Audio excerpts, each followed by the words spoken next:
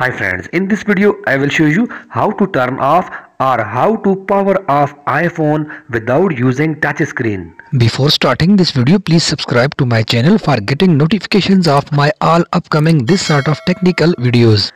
Dear viewers, there are three physical buttons on your iPhone.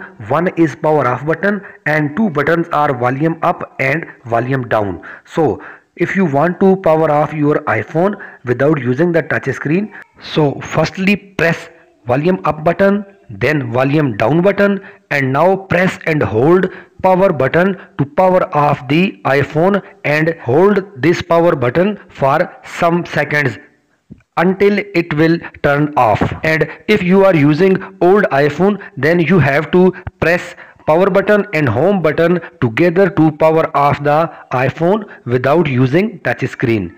In this way you can power off the iPhone without using touch screen. I hope you will find this video helpful. Thanks for watching.